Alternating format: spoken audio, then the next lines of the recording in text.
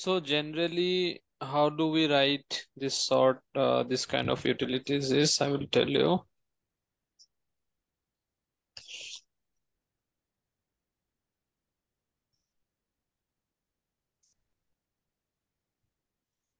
Like this.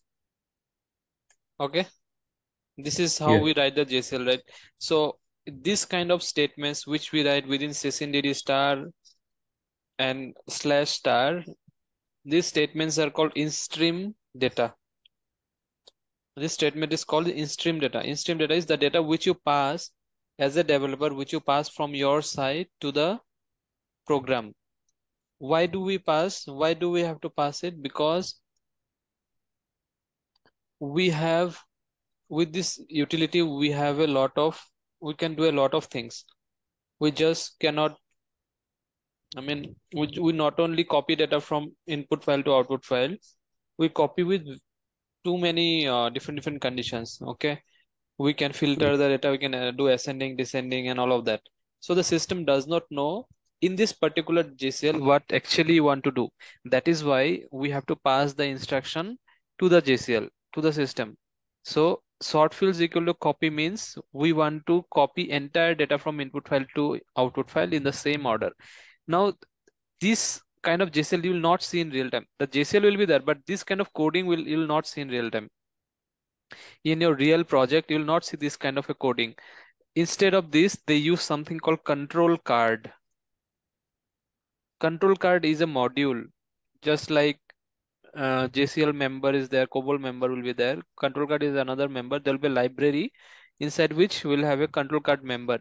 So this statement that I write here, I will actually keep it inside a control card member, and that member I will use here.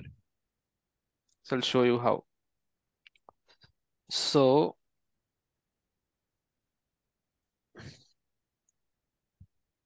so this is how. See, I have a library called matsc.jab.cntl card. I have a member called sort within which I have written sort field is equal to copy. So whatever instruction I have here, same thing I have kept here.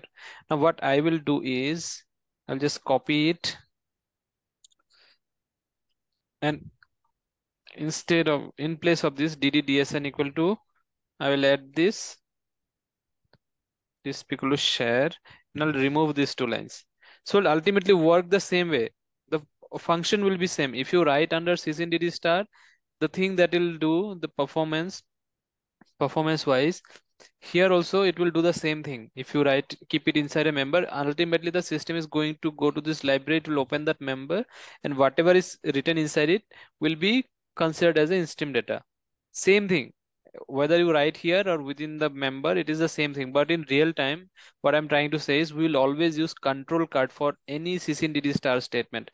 Sysintd star statements we don't write inside the JCL in real time. That is not a good practice. You can write, JCL will not fail, it will run, but that is not a good practice. I'll tell you the reason why. If you write something here, no, sysintd star here also, in going forward, if you have a requirement, based on the requirement, you need to change the condition of the JCL. Okay, you have to suppose change it from sysintd is sort field is equal to copy to sort field is equal to 1 comma 10 comma ch comma. You need to change the condition. Then what will happen is ultimately you need to change something which is there in the JCL, because it is hard coded here. You'll have to change it. So ultimately you need to re-deliver this JCL to production region when your evaluation is complete, when your uh, coding is done. Okay.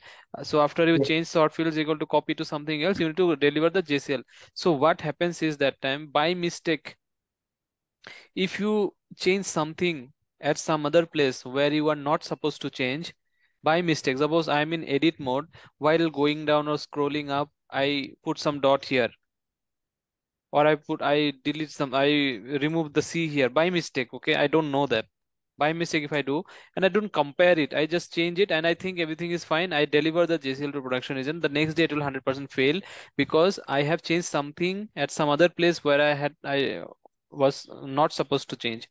That is why this kind of sysprint, sysintd star statements we always keep inside another library, another member. So now what will happen is, if I have to change anything, so I will change in this member. I'll make it like this. So I'll change this member, and this member only I have to deliver to production now. I don't have to deliver the JCL because there is not a single word or single alphabet change or single dot change in the JCL is exactly same.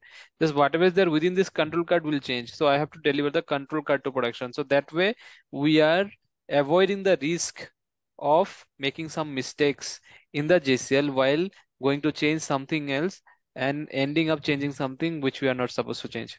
Okay. Yeah. That is what is called control card. That is why control card is used. So in testing region, whenever you write a program, you want to execute it, if you have to pass something or if you have to execute something, if you have to use CC&DD star in testing region, we always use CC&DD star only. We hard code in the JCL because that is for temporary purpose. But for UAT and production region, the JCLs that we create, we try to follow the exact coding standards and all. Okay, exact policy coding standard.